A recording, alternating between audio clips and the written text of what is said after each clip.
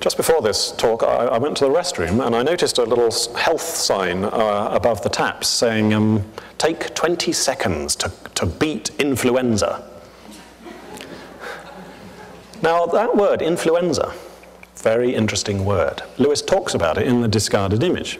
If you went to your doctor in medieval times with an unexplained illness, the doctor would say, I don't know what's wrong with you.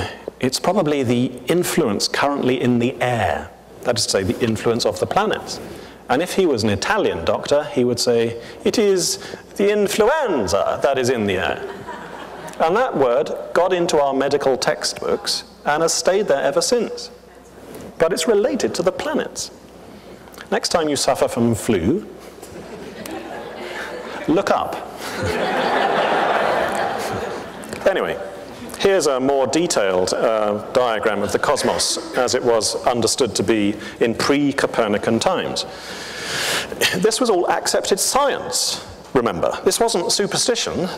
It was how the universe was thought to be by pre-Copernican cosmologists. The word cosm in Greek means organize, structure, arrange, embellish. It's where we get the word cosmetics from.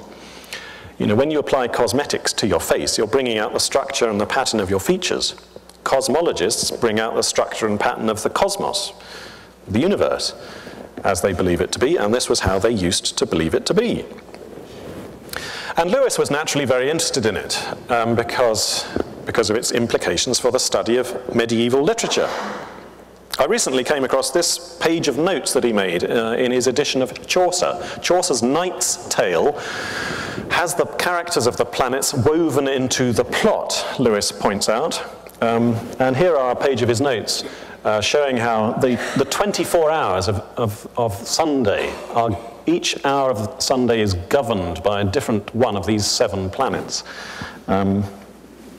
So Sundays, you can just about make out that little symbol, a circle with a dot in the middle. That represents the sun. And the sun governs the first hour of Sunday. That's why Sunday is called Sunday. And then it governs the 8th hour again, and then the 15th hour, and then the 22nd hour on this rotating basis. So it's interesting that the first hour of the next day is governed by the moon, which is why Monday follows Sunday. And if you work through this whole system, you work out how each day of the week got its name. We're referring to this old system every day of our lives, though we've forgotten it. Tuesday, Wednesday, Thursday, Friday represent Mars, Mercury, Jupiter, and Saturn. If you think of it in Spanish, it's much easier to identify. Martes, miércoles, jueves, viernes. So we're referring to this system, though we've forgotten it. And Lewis wanted to retain an understanding of it because he thought it was essential for a proper understanding of old literature. He thought that this old image of the cosmos should not be discarded. He called his book The Discarded Image. But really, the argument was that it should be retained. And if you know his series of interplanetary adventures, you will know how Lewis used these planetary symbols very explicitly in his books. The first of the trilogy is called Out of the Silent Planet. It's set on Mars, a very medieval Mars. And in the second book, it's set on Venus, a very medieval Venus. And in the third book, which is set on Earth, the planetary powers come down to Earth to bring about the end of the story. Lewis used these heavenly characteristics very explicitly in this Ransom trilogy. Why? Well, he said that the characters of the planets as conceived by medieval astrology seem to me to have a permanent value as spiritual symbols, which is especially worthwhile in our own generation. Of Saturn we know more than enough, but who does not need to be reminded of Jove? The word astrology is worth talking about there. A lot of people, as soon as they hear the word astrology, think occult, satanic, evil, wrong. How can Lewis, as a Christian writer, have been interested in astrology? Well, it all depends what you mean by astrology. Astrology just literally means the study of the stars, and there's nothing necessarily wrong about studying an aspect of God's creation. It all depends what you do with that study. If it leads you to worship the stars, that's clearly unchristian. If it leads you to think that these supposed influences control your behavior and overrule your free will and your responsibility before God, that too is a wrong use of astrology. But there's also a right use. And the most obvious example of good astrology is the wise men who follow the star to Bethlehem. We have seen his star in the east, they say, and we have come to worship him. But they were astrologers. Their astrology led them to Christ. That is good astrology. So we shouldn't treat astrology as a dirty word, and C.S. Lewis means it in that good sense. Medieval astrology provides us with a set of spiritual symbols which are of permanent value, especially worthwhile in our own generation, he says.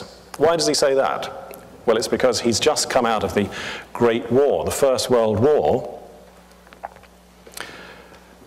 and of Saturn we know more than enough, he says. Saturn was the worst planet, according to pre-Copernican cosmologists. Saturn's influence was disastrous, brought about old age and sickness and death.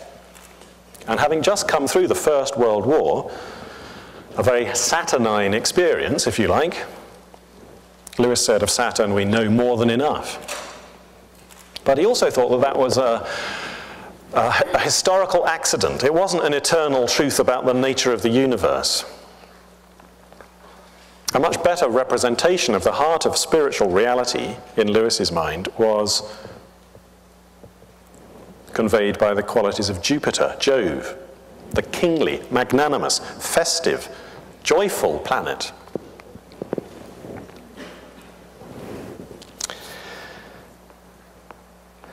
Let's talk a little bit more about Jove, about Jupiter. This is how Lewis describes him in the discarded image. He says, Jupiter is the king.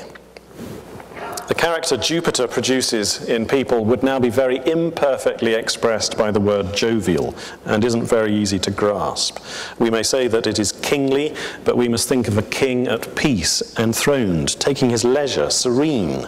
The jovial character is cheerful, festive, yet temperate, tranquil, magnanimous. He is the best planet.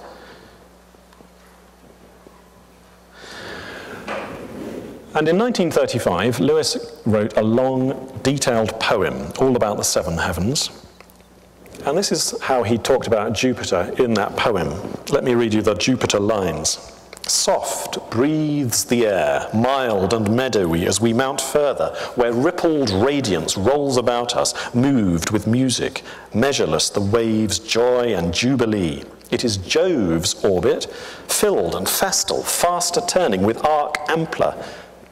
From the Isles of Tin, Tyrian traders in trouble steering came with his cargoes, the Cornish treasure that his ray ripens. Of wrath ended and woes mended, of winter past and guilt forgiven, and good fortune, Jove is master, and of jocund revel, laughter of ladies, the lion-hearted, the myriad-minded, men like the gods, helps and heroes, helms of nations just and gentle are Jove's children, work his wonders. On his wide forehead, calm and kingly, no care darkens, nor wrath wrinkles, but righteous power and leisure and largesse, their loose splendors have wrapped around him, a rich mantle of ease and empire. Now, I was reading that poem to myself one night in bed in 2003, when 5 words from it jumped off the page at me. Winter past and guilt forgiven. I did a double take. I've read about the passing of winter and the forgiving of guilt in another of Lewis's works, I said to myself. That's as good a 5-word summary of The Lion, the Witch and the Wardrobe as he might ask to meet. The White Witch's winter passes and Edmund's guilt is forgiven. So I began to look a bit more closely at the imagery associated with Jupiter in this poem, and I saw all sorts of connections. Lion-heartedness, for instance. Helms of nations, just and gentle. Like King Edmund the Just, Queen Susan the Gentle, and so on and so forth. I thought to myself, have I stumbled across something real here? It felt pretty likely. I wasn't looking for it, it just kind of occurred to me. I wasn't trying to twist things like I was with my Shakespeare play theory. And I thought, well, there are another 6 planets and there are another 6 books. Is it possible that they all match up? And it was easy to see that they did. But before we come on to that, let's stay with Jupiter and the Lion, the Witch, and the Wardrobe. Because as I began to investigate this theme, this vein of imagery, I noticed a very interesting thing. In a very little-known book by C.S. Lewis called Arthurian Torso, he said this. It's a book about the poetry of his friend Charles Williams. And Lewis says this: when Williams writes of Jupiter's red-pierced planet, Williams assumes that the huge reddish spot which astronomers observe on the surface of Jupiter is a wound, and the redness is that of blood. Jupiter, the planet of kingship, thus wounded, becomes another ectype, that's to say another reflection of the divine king wounded on Calvary. Now, I really sat up when I noticed this, because this shows us that Lewis had a very explicit connection between Jupiter and the sacrifice of Christ, which, of course, he reworks at the heart of The Lion, the Witch, and the Wardrobe. The Lion, the Witch, and the Wardrobe isn't just a story about the passing of winter and the forgiving of guilt. It's also about the means by which that guilt is forgiven, the shedding of blood, which Lewis thought was had a jovial connection. And in addition to that, the story is all about kingship. Jupiter is the king, and you remember how Aslan is introduced in this book. The children don't know who he is at the start. They think he might be a man, but Mr. Beaver says, "Aslan a man? He's the king of the wood. Don't you know who is the king of the beasts? He isn't safe, but he's good. He's the king, I tell you."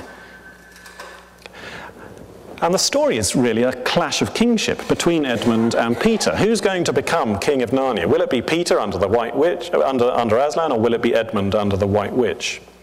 Edmund has been ensnared, you remember, by the witch's promise that she wants a boy who would be king of Narnia after I am gone. Edmund becomes convinced that this is his destiny. He wanted to be prince and later a king. He thinks about Turkish delight and about being a king. We tend to remember the Turkish delight, but actually it's kingship that really motivates Edmund's treachery. He wants to become a king in order to pay Peter back for calling him a beast. And then he suddenly realizes that it didn't look now as if the witch intended to make him king. That's when she holds the knife to his throat. He's a quick learner. And out of nowhere, Father Christmas turns up, shouting, "Long live the true king." The true king, of course, is Aslan, and he has his own plans for the 4 children. Aslan shows Peter the castle where you are to be king, and the 4 thrones, in one of which you must sit as king. You will be high king over all the rest. Over all the rest, including Edmund. Because Edmund, of course, eventually has his guilt forgiven by the blood of Christ, the jovial blood of Christ.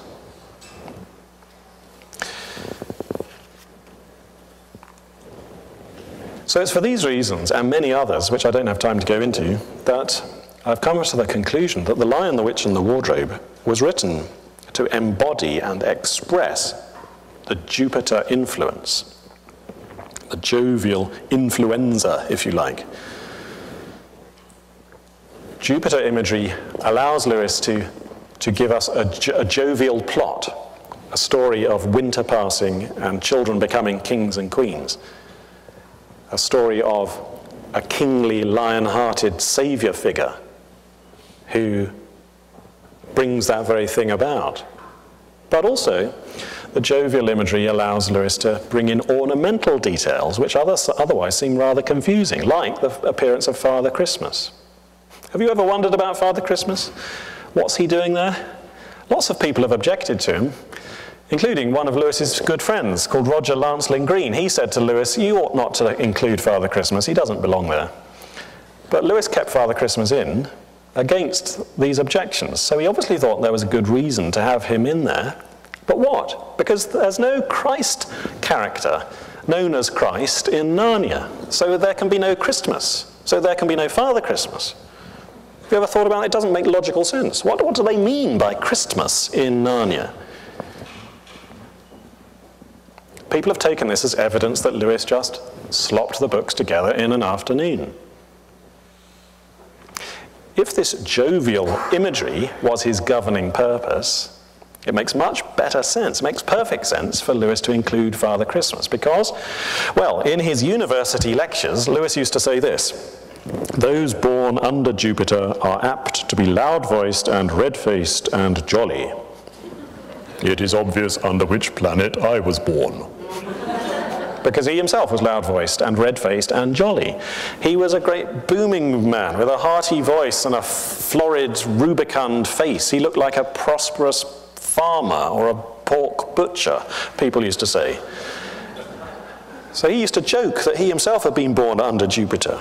Now, Father Christmas, loud-voiced, red-faced, jolly, the bringer of jollity, is the nearest thing we have in our popular modern culture to the jovial personality, this Jupiter archetype, which Lewis thought had otherwise all but been forgotten in the saturnine 20th century.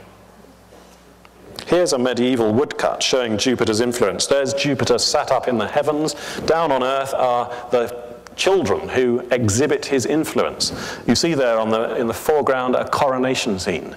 In the middle ground on the left, you can see a man kneeling for judgment. And in the background, you can just make out horses and hounds hunting a white stag, the noblest quarry that kings and queens in medieval romances would hunt. And Lewis puts all these elements into The Lion, the Witch, and the Wardrobe, and many others besides. As for the other 6 books, let us go very quickly through some of them to show how they match up with the other 6 planets. Prince Caspian is the Mars book. Why? Well, as everybody knows, Mars was the god of war, and this is a war story, the Civil War of Narnia, the Great War of Deliverance, as it's called in a later book. If you saw the recent film version, you won't have missed the military events. They really went to town on the battles. Yes, but what about that other major theme of imagery running through Prince Caspian that has to do with trees and forests? You see the trees on the cover here. Caspian's just about to be knocked off his horse by that tree. The trees come to the battle at the end of the book. Lucy tries to wake the trees. Why all these trees? Well, I didn't know this when I stumbled across this idea, but I discovered it as I began to do my research, that Mars wasn't always and only a god of war. He was originally a vegetation deity. He was associated with trees and forests, and he brought the trees back to life after winter, which is why the 3rd month of the year, March, is called March. It's sacred to Mars in this capacity. He was known as Mars Silvanus. Here's a mural from Pompeii showing Mars in his twin capacities as god of war, yes, with his shield and his spear and his helmet, but he's standing against a backdrop of burgeoning vegetation. And Lewis puts both aspects of the martial influence into Prince Caspian. Aslan gives the great war cry, you remember, that summons everyone to the final battle, but Aslan also enters the story amongst dancing trees. He can wake the trees, though Lucy can't. She tries to, but fails. What Lewis is trying to suggest here is that Aslan is the incarnation, if you like, of the martial spirit which is otherwise spread abroad across the rest of the tale. A story of boys hardening into knights, of the girls romping in bacchanalian revelry with the growing trees and the swaying vines. It's Lewis's attempt, very sophisticatedly, to suggest that there's a harmony between the Christ character and the cosmos that he inhabits. The same spirit upholds it all. And indeed, all sorts of ornamental details. Again, like, you remember that chess piece that the children discover at the start of the story, a little chess knight It has to be a knight with a little ruby red eye, because knightliness is the inner meaning of this story. Prince Caspian is the Mars book. The Voyage of the Dawn Treader is the sun story, which you could guess from the title alone. This is a story about a journey towards the rising sun. Aslan comes flying out of a sunbeam. He scatters light from his mane at the eastern edge of the world. What perplexed me about this story was the fact that Eustace is turned into a dragon and is then undragoned. What did that have to do with the sun, if anything? Well, this statue shows the Greek god of the sun, Apollo, the god of light, who went around slaying dragons. He was known as Apollo Sauroctonus, and he's killing that lizard there with the beams from his eyes. There's a famous episode all about this in Homer's Hymn to Apollo. Sauroctonus, lizard slayer. You know, a dinosaur is a monstrous lizard. Sauroctonus, lizard slayer. Or lizard, dragon, serpent, worm, they're all the same thing. So when Eustace is undragoned by Aslan in this book, it's another manifestation of Aslan's solar personality. He embodies, he encapsulates the solar spirit in his own person in this book, just as he was martial in Prince Caspian and jovial in The Lion, the Witch and the Wardrobe. Dawn Treader is the sun book. Speeding up now, we don't have time to go into this in detail, but the Silver Chair is the moon book. Again, you might guess this from the title alone. Silver was the metal of the moon. This is a story about wetness and wanderings, of lunacy. The lunar influence made you a lunatic. All sorts of beautifully worked imagery in this story, including one little detail.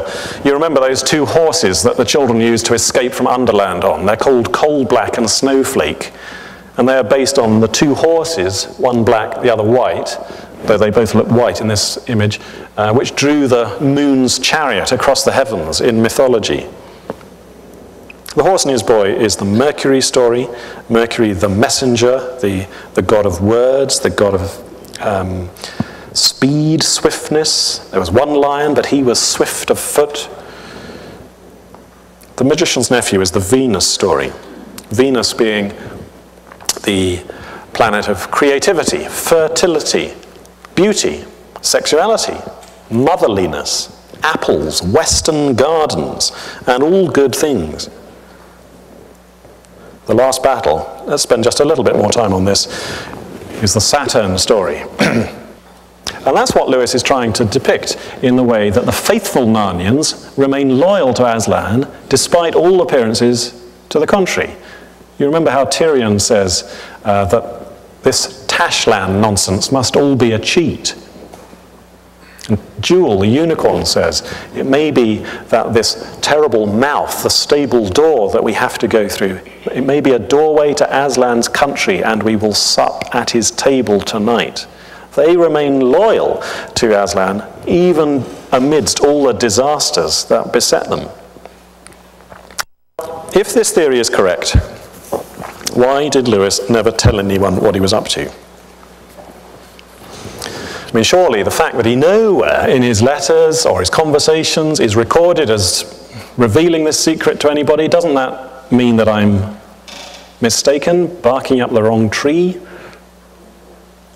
But why would he have told anyone? We know that he had a capacity for secretiveness. A man who can keep his marriage secret can easily keep a literary code secret. But even if we didn't know that, we know that he wrote the kappa element in romance. He wrote an essay about this, for goodness sake. We ought to expect him to do this. It's entirely in character. The planetary influence in each book is the hidden atmosphere, the inner flavor, the secret meaning that we look along. It's the field of vision within which the whole story arises. Lewis once said that the characters of the planets need to be seized in an intuition, not built up out of concepts. So if you think about The Lion, the Witch and the Wardrobe and its atmosphere, you are intuiting the character of Jupiter, assuming Lewis has been successful. which he may not have been, but that's a separate question. I think that in intent, at any rate, his purpose was to give us in narrative form, in story form, the same thing that Holst gives us in musical form. When you came in, you heard the Planet Suite playing, and we'll have it at the end as you file out too. Lewis loved the Planet Suite. He said it was a rich and marvellous work that moved him very greatly. And in Holst's Planet Suite, we are immersed musically, wordlessly, into the planetary characters. Lewis has done a similar thing in story form. But when Peter says, "by Jove," as he does a couple of times in The Lion, the Witch and the Wardrobe, he has no understanding of what he's really saying. He doesn't realise that he's in a world and in a story that has Jove at the back of it. And he, in his ignorance, he represents that common human condition that I touched upon earlier when I was talking about our natural tendency to be oblivious to the most obvious thing. And throughout his Christian writings, Lewis makes this point that we have a tendency to overlook the most fundamental thing. In Mere Christianity, for instance, he says, since that divine power, if it exists, would not be one of the observed facts, but a reality which makes them, no mere observation of the facts can find it. And in his book on prayer, he says, we may ignore, but we can nowhere evade the presence of God. The world is crowded with him. He walks everywhere, incognito.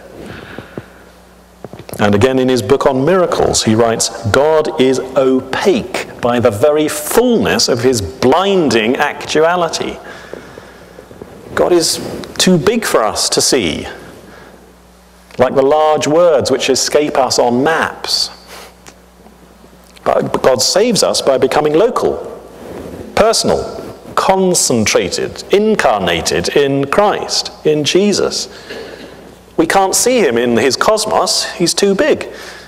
He comes to us in just the right form, in the person of Jesus.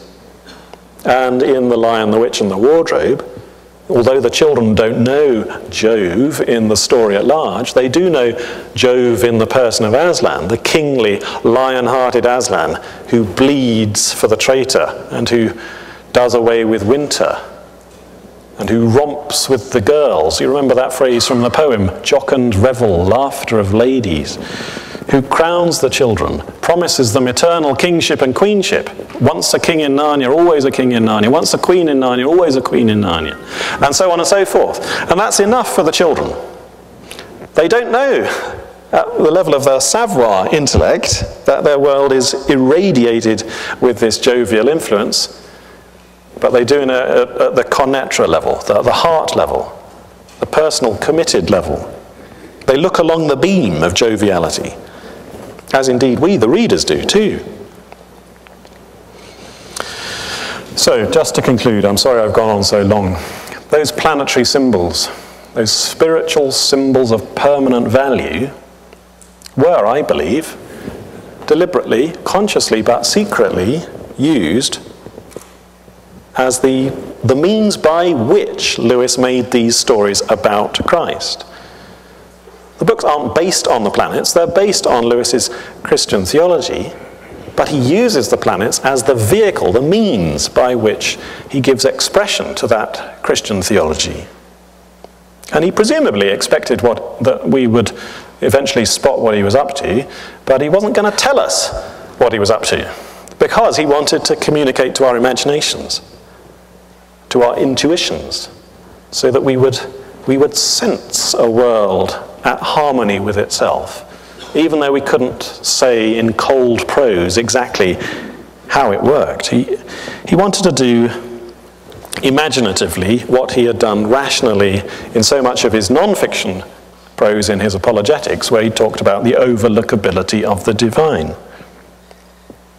Each book in its totality conveys the point he wanted to impart. The medium of the book is the message, if you like. So the Chronicles are indeed about Christ, as he said they were, but they're about Christ in a much deeper and more sophisticated way than we've previously consciously realized. Though I think that we probably have realized it at an unconscious level. We've sensed that, that here is a world at harmony with itself, in which there's a resonance between the Christ character and the story that he inhabits. You could say that it was a trick that Lewis played on us, but I think it was a trick with a very serious purpose. Like a good Socratic teacher, who doesn't lay everything out on a plate for the pupil, but waits for the pupil to ask the right questions, or waits for the pupil to work it out for themselves. Very Socratically, Lewis was waiting to see how soon his readers would detect the presiding, the governing spirit of these 7 short stories. If we can't detect the governing spirit of a short children's story, well, why should we think we know so much about the divine spirit who upholds the actual universe in which we all live and move and have our being? We teach the world we create. The world Lewis created in these stories is, on the face of it, random and slapdash and a hodgepodge, as indeed we feel that the real world too is sometimes slapdash and chaotic when we see accidents happen and the innocent suffer and all sorts of inexplicable disasters. But at its heart, Narnia is a coherent and purposeful world. It's richly teeming with creative intelligence, as indeed Lewis believed, and as I believe as a Christian, that the real world too is coherent and purposeful and richly teeming with divine intelligence, down to the curve of every wave and the flight of every insect, as Lewis said. The heavens are telling the glory of God. The firmament proclaims his handiwork. Day to day pours forth speech. Night to night declares knowledge. There is no speech, nor are there words. Their voice is not heard, yet their voice goes out through all the earth and their words to the ends of the world. Thank you very much.